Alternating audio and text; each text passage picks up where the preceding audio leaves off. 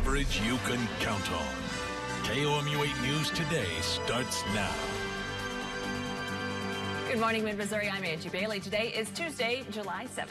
I'm Megan Judy. Welcome to KOMU 8 News Today on another hot July forecast, right, Tim? Yeah, that's right. We get another day of heat and humidity. All those people that were Lake of the Ozarks. Happening overnight, Columbia City Council has now passed an ordinance 6-1 enforcing Columbia residents to wear a mask at all times. KOMU 8's Mickey Neiman's live right now to explain what's next. Good morning, y'all. So I am live outside of City Hall, where last night a decision was made about masks. And what did they decide? Well, starting July 10th, if I'm not wearing this, there's a price to pay. The decision came just after midnight, after hours of debating, but it came down to passing a 6-1 vote. Starting at 5 p.m. on July 10th, anyone 10 years old and above must wear a mask at all times while in public places. This includes hallways inside apartment buildings and offices where people cannot pass one another without being 6 feet apart. Now, one Columbia resident we spoke to told us she believes this is the best way to make an impact on our numbers.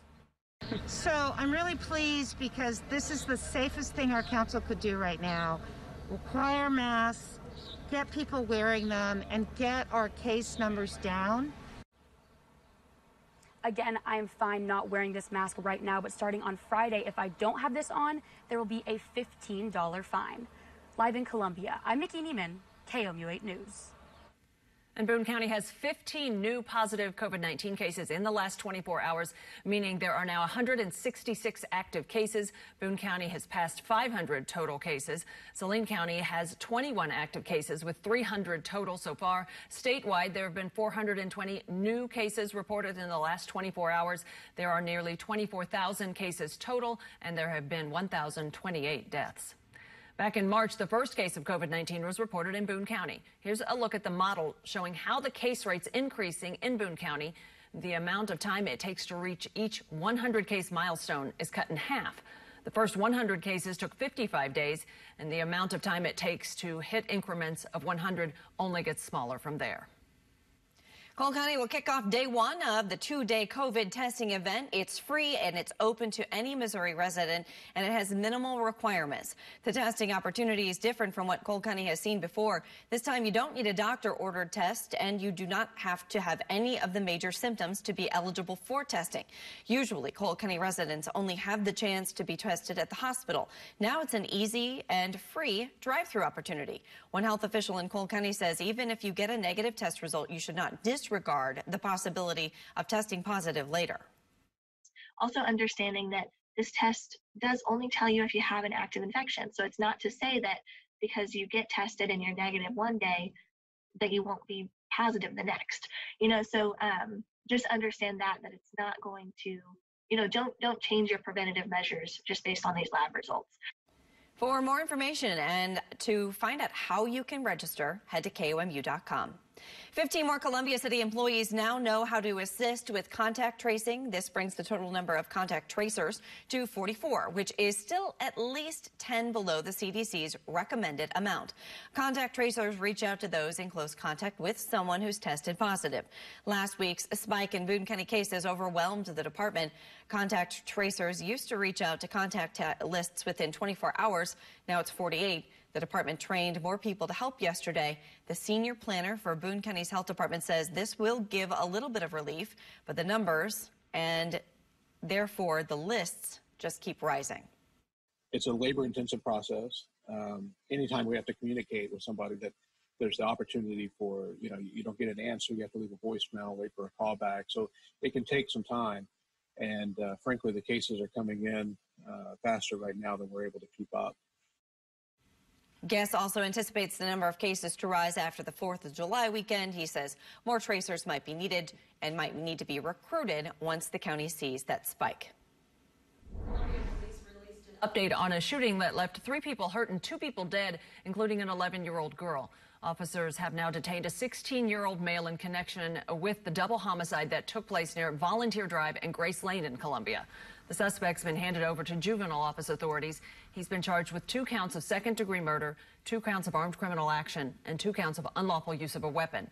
The 2 victims were 38-year-old Tara Needler and Rajane, who was 11 years old. The child's mom said Rajane loved to dance, and her smile could make anyone's day.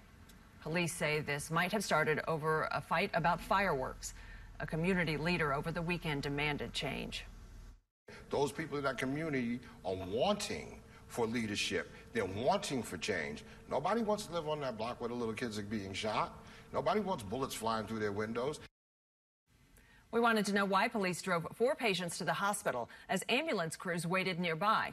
MU Healthcare says its paramedics waited for the all clear of the scene, knowing that it was secure then. An MU spokesperson described it as a chaotic scene, and all agencies involved will meet this week to talk about response. Missouri State Highway Patrol reported a total of 6 deaths over the holiday weekend in Missouri.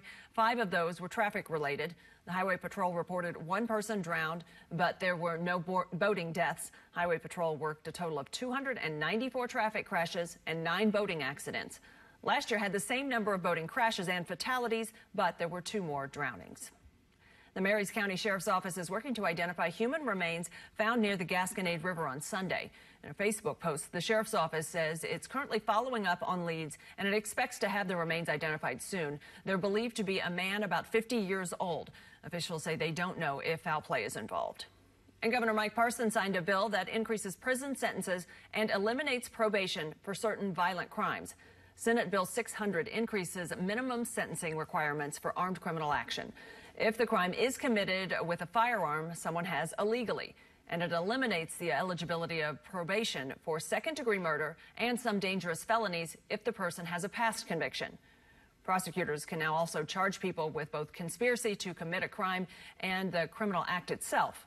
For a complete breakdown of all of these things included in the new bill and the financial implications, go to KOMU.com. All right, high pressure is overhead, and it's going to lead to more sunshine today. It keeps all of our storms up north for a couple more days. Coming up, I have the details on another very warm forecast for central Missouri. Coming up, hundreds of businesses have been pulling advertising from Facebook today. Facebook's responding. There's a live look over Columbia as the sun's coming up out there. It's 5:38 on your Tuesday morning. A flash flood in Philadelphia left cars and homes damaged today. A powerful storm caused roads to flood, power outages, and other damage to the Philadelphia area. The flooding was so bad in some areas, water rescues were reported.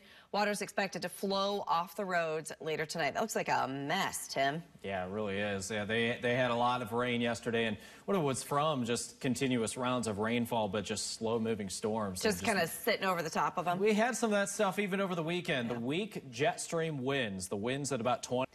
Thousands of international students pursuing higher education in the U.S. may have to leave if their colleges go to online-only classes. The U.S. is not issuing visas to students enrolled in schools that are fully online for the fall semester. Immigration and Customs Enforcement says students who fall under certain visas may not be able to study in the U.S. In some circumstances, some exchange or foreign students may not be able to study in the U.S. or return home because of the pandemic. A billboard in Utah has been defaced with a new message, a poster with the words "The New Jim Crow," followed by "slavery-don't-pass-it-on.com." It covered up the original billboard, which features a police officer and a message about bravery, with the website passiton.com. The Foundation for a Better Life designed the billboard to thank first responders. The organization has not yet commented on the recent defacement. Happening today, Mark Zuckerberg scheduled to meet with organizers of an ad boycott against Facebook. The advertising boycott's been gaining traction with hundreds of businesses pulling advertising from Facebook in response to Facebook's handling of hate speech. It's not clear whether Facebook will see a big impact on its revenue. They have plenty of money. They got plenty of advertisers. I think Facebook has 8 million advertisers, so this is just a drop in the bucket to them. Facebook has laid out some plans to, quote, crack down on voter suppression and to fight hate speech. President Trump's disapproving sports teams' attempts at being, quote, politically correct. Trump called out the Washington Redskins and the Cleveland Indians in a tweet after both teams recently announced potential name changes. He also mentioned NASCAR's decision to ban the Confederate flag. President Trump falsely accused NASCAR's only black driver of orchestrating a hoax after a team member of his team found a noose in his garage.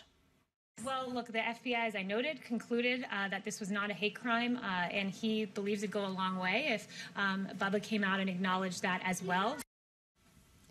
Even though the president has asked for Bubba Wallace to apologize, Wallace acknowledged the FBI determined the noose had been in the garage since last year. The White House press secretary also insisted Trump was not expressing support for the Confederate flag. In response to Trump's accusations, Wallace tweeted, "Always deal with the hate being thrown at you with love." The tweet offered advice for young people who may want to follow in the driver's footsteps. Wallace tweeted, "You will always have people testing you, seeing if they can knock you off your pedestal." He ended his message saying love wins over hate. Military leaders are working on a plan that would ban the Confederate flag from being displayed at any military bases. They say the flag's divisive and gets in the way of fighting units coming together as a team. The ban would pit the Joint Chiefs of Staff and senior military leaders against President Trump, who has defended Confederate symbols. The draft has not been formally approved yet.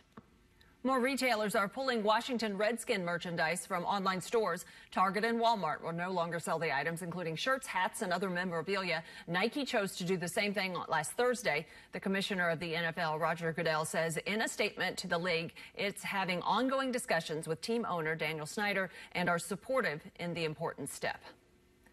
Happening today, Americans are sending a message at the checkout counter for a day of protest. Today is Blackout Day, an economic protest encouraging shoppers to buy only from Black-owned businesses.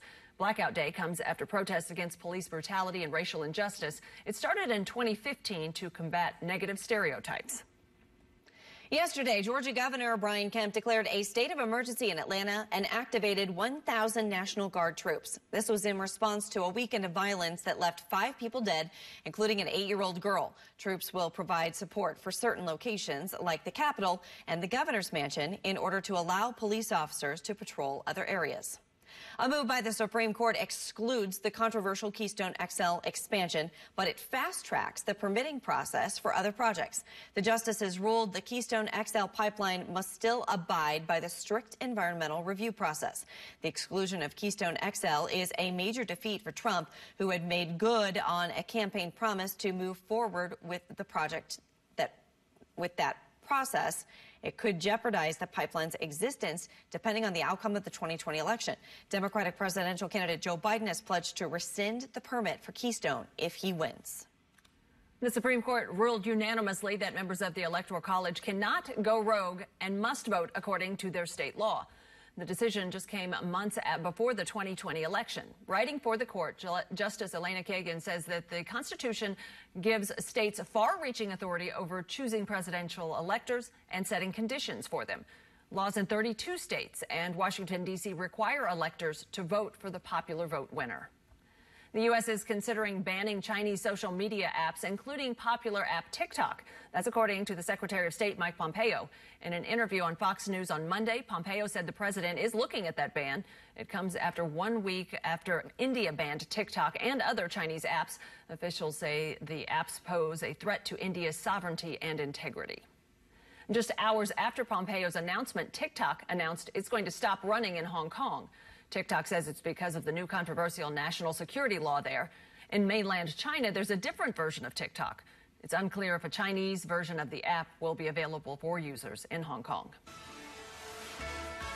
Here's what's happening right now. More on that national security law that Angie just mentioned. Hong Kong's leader, Carrie Lam, just defended that law for the city today, insisting it would not undermine human rights and freedoms. Here's a look at what she just had to say a few moments ago. Ultimately, time and facts will tell that this law will not undermine human rights and freedoms. This law will restore stability to Hong Kong. This law will ensure that this very important principle of one country, two systems can continue, and Hong Kong can enjoy long-term stability and prosperity. Now, Megan, Angie, critics see the new law as Beijing's boldest step yet to erase that legal firewall between the former British colony and the mainland's authoritarian Communist Party system. Guys? All right, Jordan, thank you very much. Happening this morning, everyone in Washington State will be required to wear a mask out in public. The statewide order goes into effect this morning. All workers were required to wear face coverings since the beginning of June unless they don't interact with others. The 4th of July weekend included wild party scenes, one of them in the state that was hit hardest by the pandemic. Take a look at this party video from Fire Island, New York. Social distancing and face coverings nowhere to be found. Governor Andrew Cuomo expressed his disapproval. You see it in Manhattan, you see it on Fire Island, There are reports upstate of gatherings where people aren't socially distanced and people aren't wearing masks. You know, I don't know how else to say it. Actions have consequences. Texas saw its second highest day of new cases over the weekend. The mayor of Austin says his city is 2 weeks away from running out of hospital beds. There's a lesson to be learned, I think, in what's happened in Texas in May and June. We opened up in ways that were not sustainable, and now we're having to turn that curve. Infection rates are steady in 14 states. Only 4 states, Connecticut, Massachusetts, Kentucky, and New Hampshire, are seeing declines in new cases. Pay attention to, that's coming up next. You might have seen this one. The black bear that gained national attention while traveling from Wisconsin to look for a mate has now been transported to a safe habitat after ending up in Missouri. Bruno the bear gained some online following after traveling more than 600 miles through several states in the last month. Last week, Bruno crossed the Mississippi into Missouri, but then got trapped between I-70 and I-40 in Wentzville. That's when conservation workers immobilized Bruno and brought him to a nearby habitat more suitable for him. Bruno's just looking for some love. Exactly. It's long-traveled Bruno. I know. I mean, it's very, you know, very forlorn. Mates for him in that new habitat. Now it's time for KOMU8's Top 8 stories making headlines in the day ahead. Starting Friday at 5 p.m., you'll be required to wear a mask in public in Columbia, or else you could be fined. The Columbia City Council passed the ordinance late last night. Everyone 10 years and older could face a fine of $15 for not wearing a mask. 15 more Columbia City employees now know how to assist with contact tracing. The health department says more tracers will be needed if there's another spike in cases after the holiday weekend. And officers have detained a 16-year-old male in connection to a double homicide on Sunday morning. The suspect's been handed over to juvenile authorities. He's facing charges of second-degree murder, armed criminal action, and unlawful use of a weapon. Community members gathered last night at a vigil for the victims of the double homicide. The 2 victims were 38-year-old Tara Needler, who was 38, and Rajane, who was 11. Police believe the shooting started over a fight about fireworks.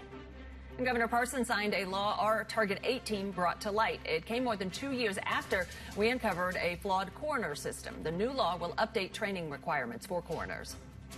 Secretary of State Mike Pompeo said late last night the U.S. is considering banning Chinese social media apps, including the popular app TikTok. It comes about 1 week after India banned TikTok and other Chinese apps. Today's Blackout Day. It's an economic protest encouraging shoppers to buy only from Black-owned businesses. Blackout Day comes after protests against police brutality and racial injustice. It started in 2015 to combat negative stereotypes. The President and First Lady will discuss how to safely reopen schools during a pandemic today. He'll provide his take on when and how schools should reopen. President Trump tweeted his support for schools opening in the fall. And that's your top 8 stories that you're going to want to know about and keep up with in your Tuesday ahead. All right, a check of your